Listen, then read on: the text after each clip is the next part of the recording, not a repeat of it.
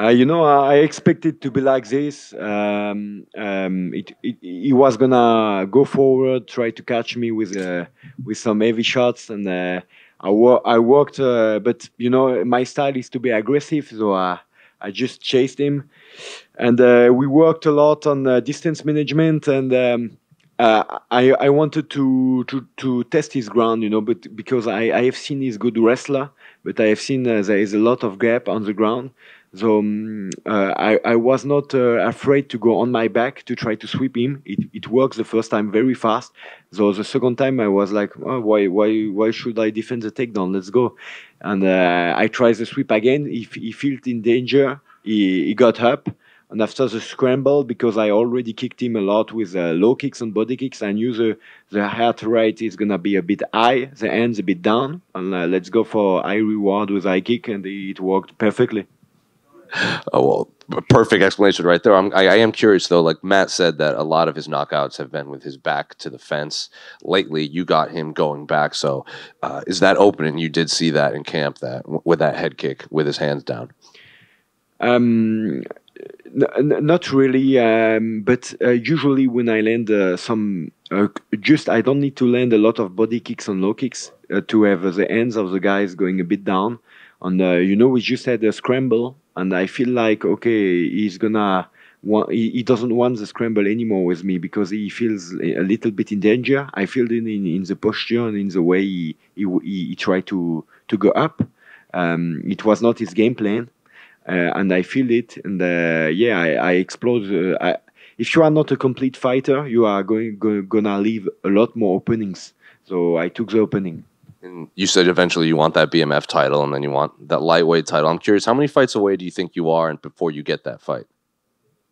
To be honest, I don't care. I'm gonna fight everybody they give me, but I would like really to make a big main event in France.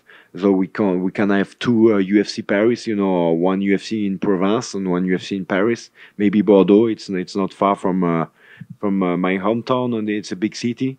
It will be sold out right away. I can ensure you that. And a guy like Dustin Poirier or Gamrot, it's unfortunate for him, but he got a victory because the guy got injured with a Fiziev with a low kick or a body kick. So I'm asking for him again. Or Dustin Poirier, he just lost. He's ranked. He has to fight a guy behind him because he's on the lose. I know he's a big name, but I'm gonna be an even bigger name if I'm working like that. And I'm working with discipline, with my team, my family. Everybody is pushing me. I feel like all the country is pushing me to be more in a performance mood and to be good. The commentary seemed to think that it would be difficult for you to get opponents because you're so dangerous and you're not as highly ranked and maybe you're not as well known in America. Do you think it will be difficult to get these big names to fight you considering the risk that you bring in there? To be honest, I'm gonna thank Matt Frevola for giving me this opportunity. Only 2 months. One guy has been accepting. I was not surprised it was him, especially for Veterans Day. This guy gave me this opportunity. I got a little bit of hype, but he's even a bigger name that I am right now, and he's on home soil. He didn't have to take this fight, but I believe he likes the history and he likes challenges like I do, and he wanted a tough fight, and I'm gonna bring you war no matter who you are. Last one for me. We saw you guys saluting in there after, like you both saluted. So how special was it to fight on Veterans Day, given your history? Yeah, very special because I got a lot of friends of mine that got injured, physically or injured in the head, and war is not happy business. It is always marking your man. So it's important to give support to people who have been suffering from as victim or as a fighter on terrain. Benoît over here. Yeah. So we've often heard you talk about your like aura of invincibility, embodying the God of War spirit during fight week. So I'm just wondering, could you tell us a little bit about that? Like, how do you get that headspace? How do you maintain that aura heading into a fight with so many eyes and pressure? Like MSG, big card. So like, how did you stay concentrated in that headspace? It's a mix of, I believe it's a mix of who you are born from, how you are educated, what is your spirit, and how much you work, and of course experience as well. I'm getting a more and more experienced fighter. I've always been a brawler in my life, you know, so that doesn't change anything. It's just with experience you have time to use it well, and to use it when it's needed, not all the time. Yeah, I had a very good education. I'm a happy man. I have a family. I'm a husband. I just got my first daughter. My staff, my friends, and my wife have all sacrificed themselves to accord me to have a good fight camp. So I'm in due to a lot of people. I have to do a good job because there are such a lot of people that are giving me love and support. So I cannot miss. It's already written. And then last one for me. Did you get a chance to watch the co-main event? If you did, reaction on Tom winning? Yeah, I mean, jab to the body and straight to the head, it always works. Joshua, I had a big knockout like that, Anthony Joshua, in boxing not a long time ago. He got rocked just before, and he came back. It's heavyweight, you know. Heavyweight, it goes very fast.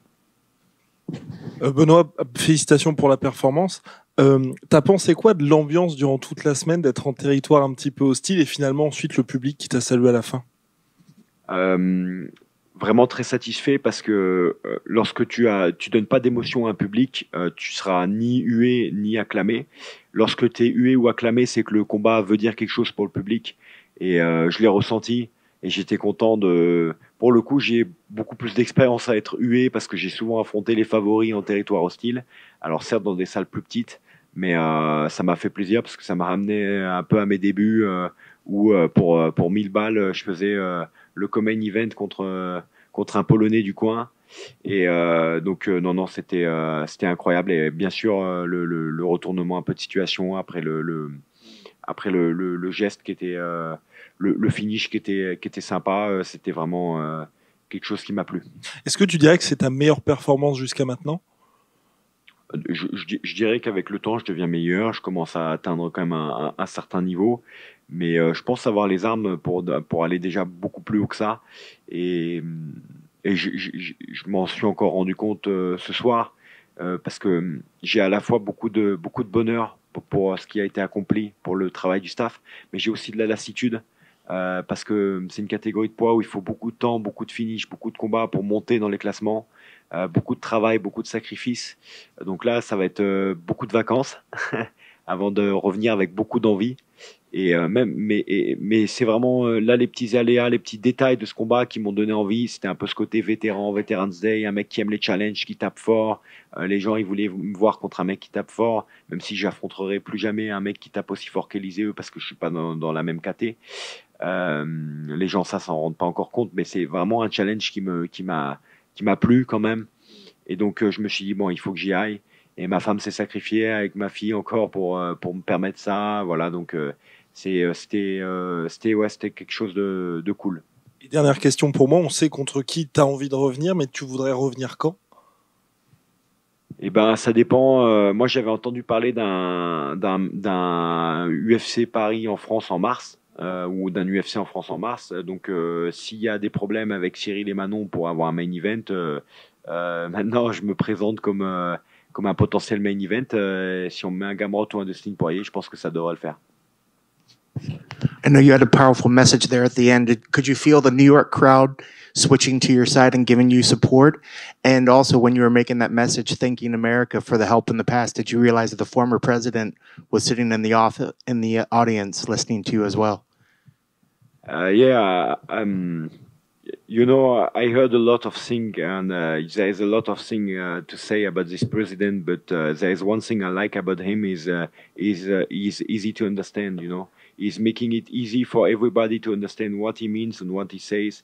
So that's something I like, and he has my respect for that. And yes, I'm a happy man to have the opportunity to fight in America, in New York, and.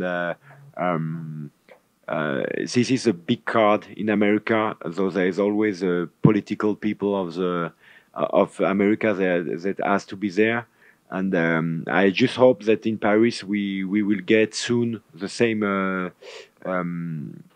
surrounding in for our next fights with why not our president for fights, because right now there is a lot of love for MMA in France, but the political world is still one foot outside of MMA in France, and they have to take their, you know what, to step inside and to follow the process now, because this sport is the only sport. It's the biggest sport.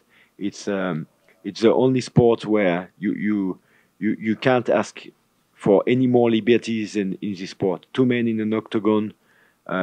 All gentlemen's rules on all gentlemen's trap or weapons. You can use them with liberty, with a referee, or of course being there. But this sport is amazing. It's gonna grow, and everybody has to love it, accept it, and I'm a happy man to do my job.